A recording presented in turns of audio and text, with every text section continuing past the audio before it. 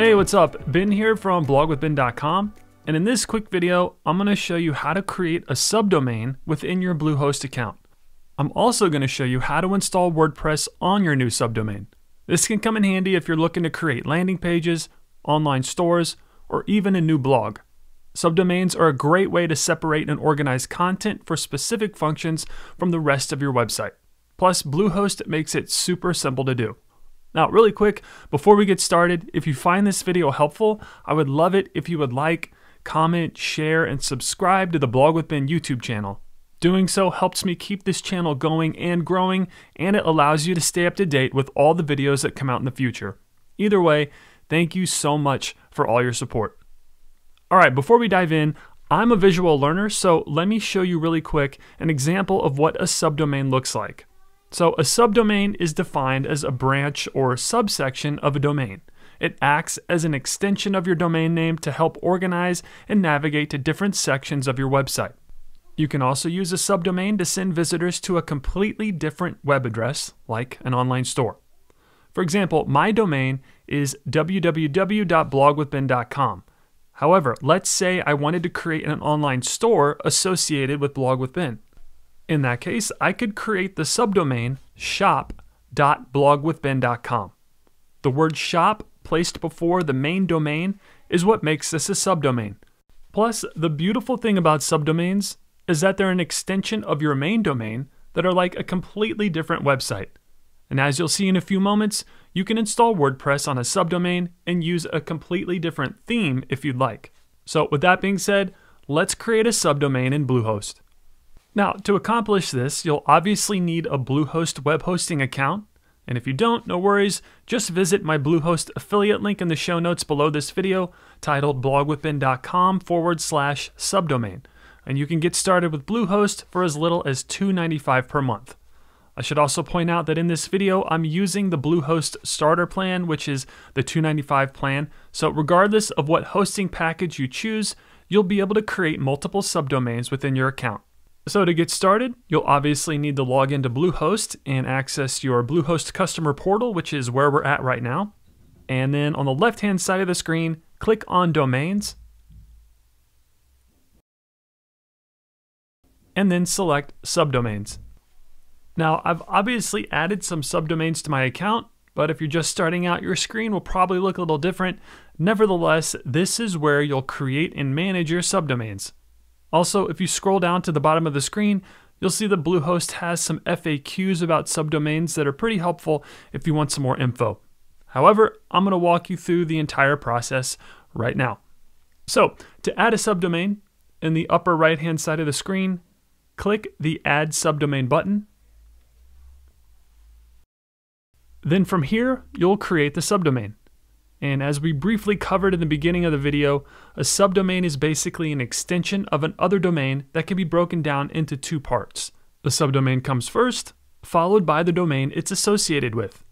So in the first field, type what you want your subdomain to be. And for this example, I'm acting as if my subdomain is going to be my online shop. So I'm going to type the word shop in this field. Then in the second field to the right, select the domain you want it to be associated with from that drop-down menu. Then for the document root folder, type the same word as your subdomain. This is how I organize my subdomain home folders in the backend, and it makes it easier to stay organized. So I'll type the word shop here, and then click the Add Subdomain button.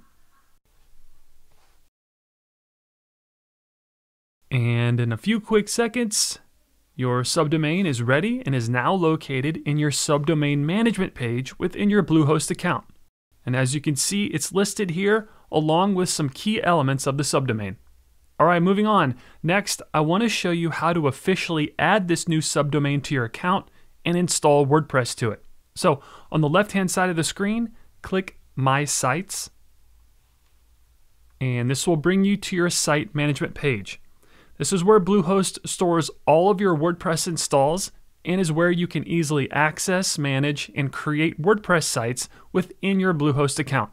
So to add a brand new site, you're essentially adding either a domain or subdomain to this list and installing WordPress to it. So where it says Add Site, click that little caret icon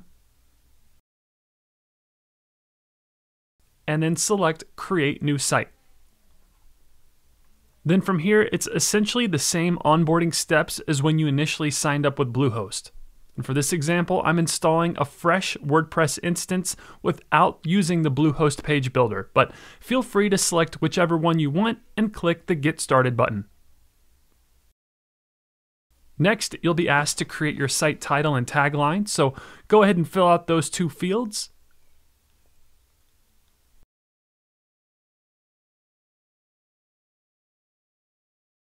And then click the Next button. Then it's time to select the domain or subdomain that will be installing WordPress to. So under where it says Domain, open that drop-down menu and find the subdomain that we just created. There it is. Then I recommend leaving the directory blank, and feel free to keep or remove these plugins here. And then click the Next button. And then give it a few seconds to process. Then you'll be asked to go through the Bluehost onboarding steps again. I'm skipping them for now, but feel free to go through this if you'd like. And congrats, you've successfully installed WordPress to your new subdomain. Now, Bluehost gives you all of your login credentials here, so be sure to save these in a safe and secure location. And then go ahead and log into WordPress by clicking this link here. And it may take a few seconds to load, so just sit tight really quick. And boom, you literally have a brand new site. Again, subdomains are a great way to separate and organize content for a specific function from the rest of your website, like a landing page, online store, or even a blog. And if we visit the site, you can see that you literally have a brand new site that you'll obviously need to build. But again, subdomains are a great addition to anyone who has an online presence and digital platform. Then finally, I want to show you how you'll log into your new subdomain WordPress site. So back at your Bluehost customer portal, within the My Sites section, you'll now see that your new subdomain site has been added to the list. Then to access WordPress, from here you'll click the Manage Site button, and then within the upper right hand side of the screen, click the Login to WordPress button, and you'll be taken to the back end of your new site and can begin building your brand new digital platform on your subdomain. So that's going to do it for this video. If you found it helpful, I'd greatly appreciate it if you would like, comment, share, and subscribe to the Blog with Ben YouTube channel. Also, now that you've started your blog, check out these two videos on email marketing and blog monetization. They'll help you grow your audience and earn a passive income with your blog.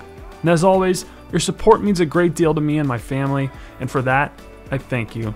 So with that being said, I'll see you in the next video, and thanks for watching.